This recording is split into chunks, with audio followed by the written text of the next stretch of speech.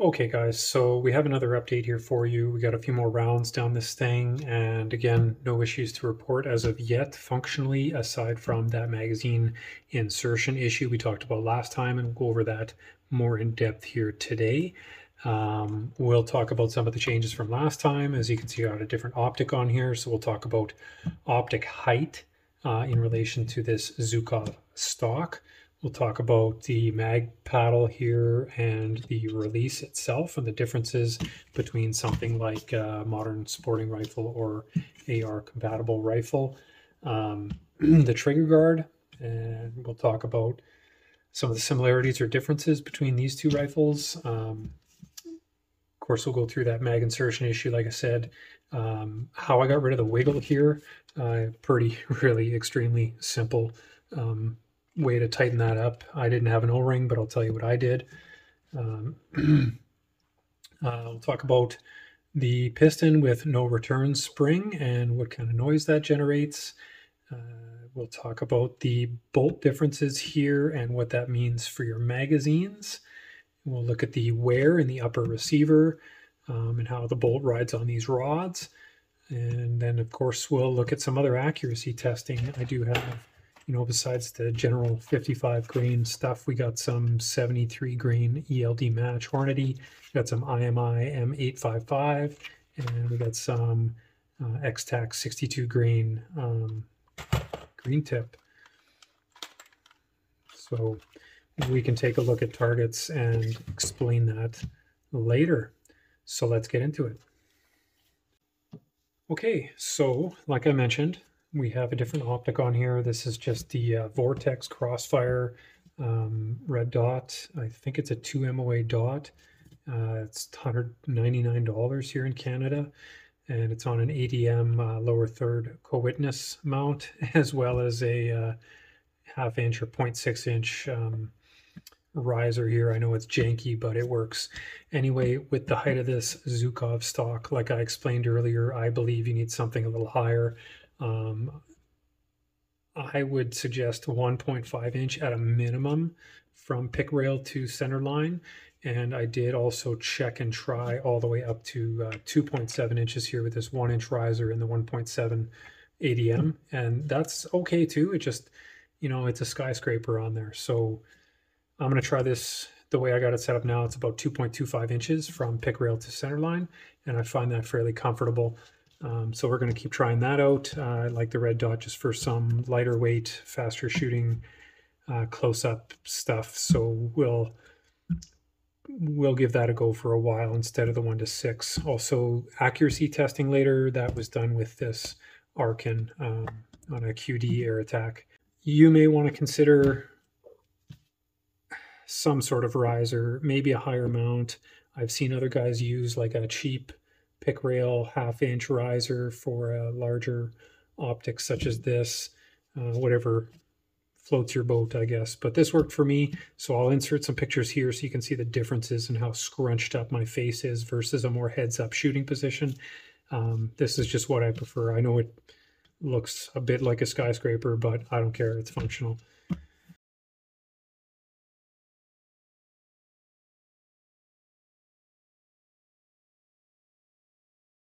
Anyway, beyond that, let's look at the Magpul extended magazine release here that I have. I did replace the paddle that came with. Gains me about 1/4 inch. I need all that for my little hands.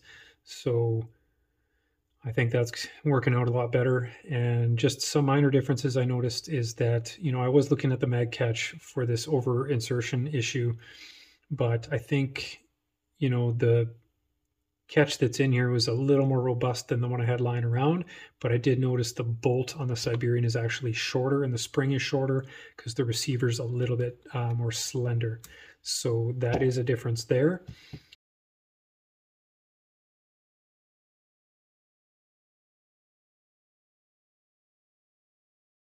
Another issue, or not issue, but thing to talk about is just the trigger guard. I don't have a extended one yet, but I will be getting one for shooting with gloves as we are in Canada and it is cold. And I use gloves most of the time when shooting at this time of year. But you can see here, like I mentioned last time, this, you know, gap here does provide a bit of, you know, rubbing when you're out doing things, especially if you got it supported with one hand while you're doing a mag change. And you could compare that to something like the ATRS Modern Sport here, where it's an enlarged trigger guard to begin with. It's machined and it's just beautiful, nice, and like it just matches this Magpul K2 Plus really well. And then we can move on to a bad lever. I was hoping to just try it out and see if it would fit to make it consistent. But the issue is that the upper receiver here is not machined large enough to accept a standard bolt catch. So theirs is a little bit shorter and the machining here is just large enough for the bolt catch. This is a pin. In case I didn't mention it before, it is not a screw like on some other rifles, but that's fine if you have proper tools. But, you know, unfortunately, this won't fit without chopping it up, which I might consider, but I could also just learn to go up instead of down for the bad lever. So we'll keep on that and just get better, right? Get good.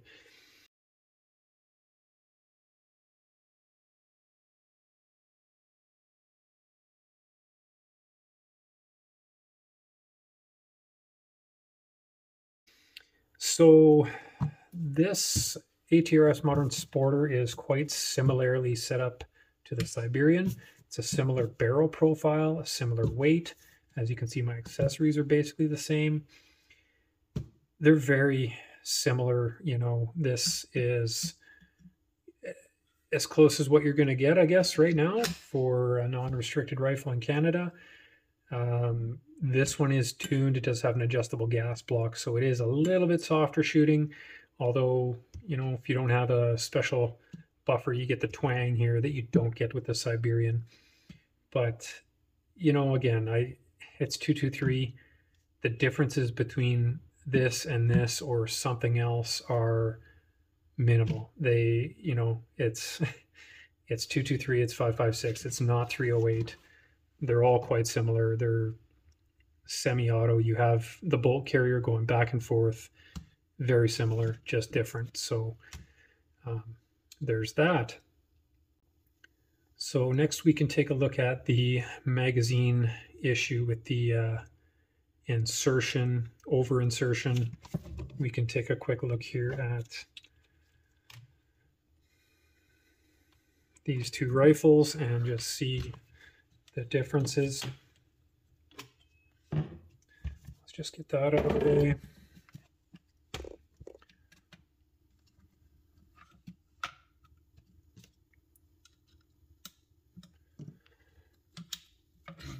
That out of the way. So like I mentioned before, it is possible to over insert magazines. So you can, you know, it is possible to come too far, and it is stopped by the bolt catch, but you know, it can come too far and then it can drop down. Like it, as soon as you release, it can drop down, but there are times where it sticks up against the bolt, and then when you go to close the bolt, it hits the back of the magazine. And you can see also that the bolt can kind of chew the top rear of your polymer magazines. Obviously you won't have that issue with steel magazines, but the over insertion issue is kind of the same. You can go as far as the magazine allows here. Of course, on an empty magazine, that is not a problem because the spring on the follower keeps it down immediately. But of course, when you have rounds in a magazine, a couple of them, that follower's down low. So it is possible for it to kind of stick there and hang up a little bit. So I've just gotten used to sweeping back just in case. Magazines do drop free, but I sweep back to make sure it's clear. And then as I insert, I go in and down on my way to the handguard again for firing position. Just a change of process for me. I don't think it's a big deal, but you know, there are people who think that that should never happen. But for comparison, here is the Sporter lower, and I can show you that it essentially does the same thing. Now, where this differs is the bolt of an AR or similar rifle compared to a 180 is the way that they're designed. Just there's a little more clearance in this style of rifle as compared to the Siberian or this particular 180-ish style of rifle. This is a bit more blocky, and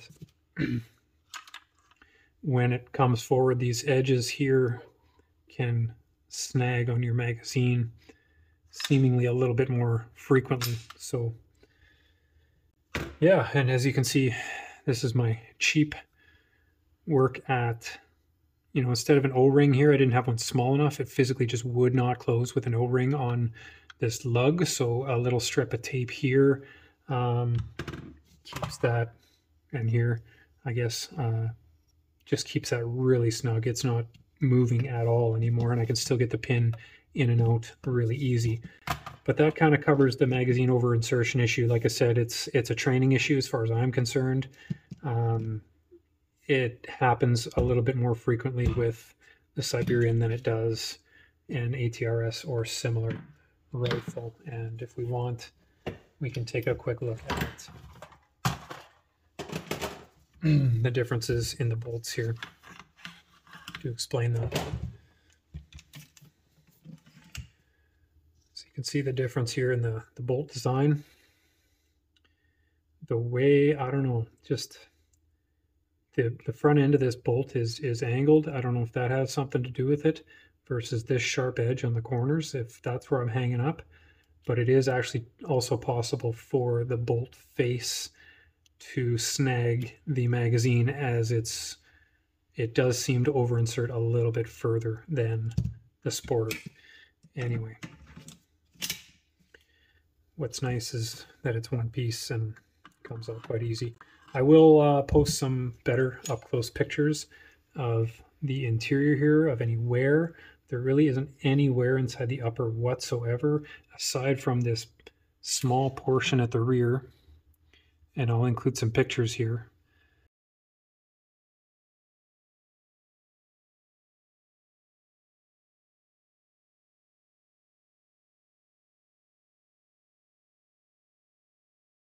There's just some small grooves at the back where the bolt slides back, because it looks like the flat in the upper receiver here was stopped right there, and it's a bit rounded in this section, so it's just getting flattened out by the bolt right there. But I don't expect to see that getting any worse or being a problem, since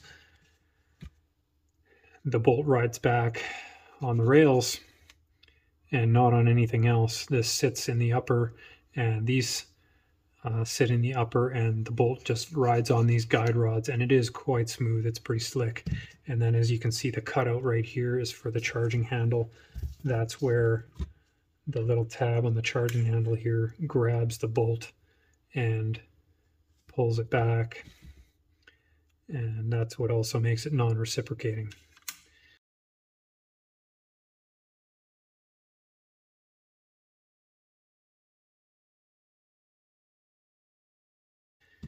Haven't had any issues yet with this divot. You can see there is a slight amount of wear. How bad that gets over time, we'll see. I do a lot of drills and dry fire, so we'll see if mine wears quicker than someone else. Another thing I can mention is the piston.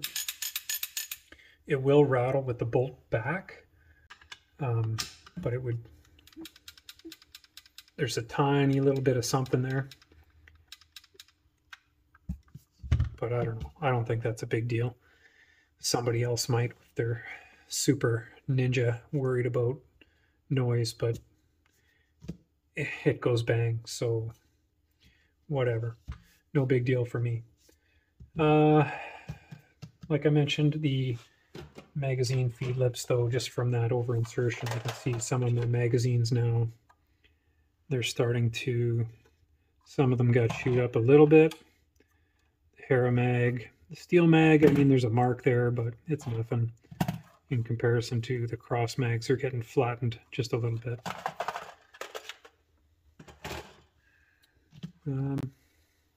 So that's most of this here. We'll put it back together and show you some of the accuracy testing, maybe some of the shooting that I've been doing.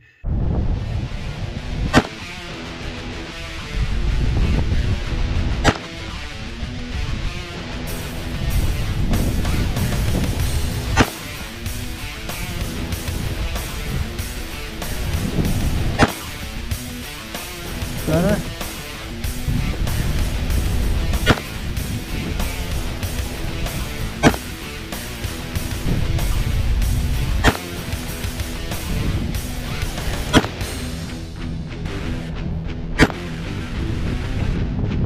Oh. More encouraging than the other stuff, eh?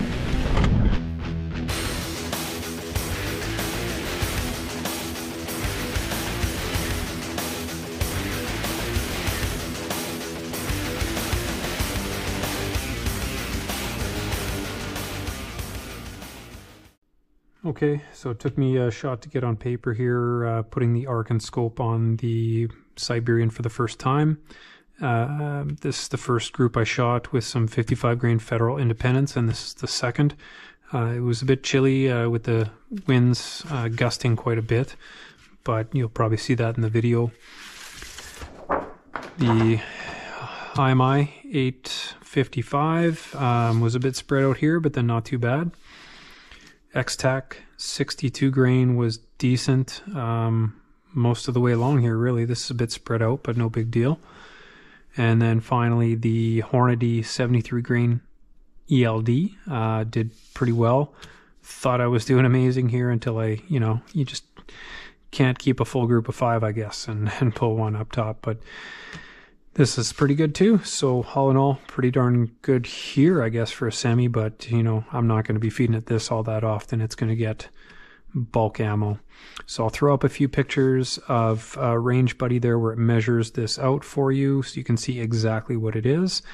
And we'll leave it at that. Thanks, guys. Take care.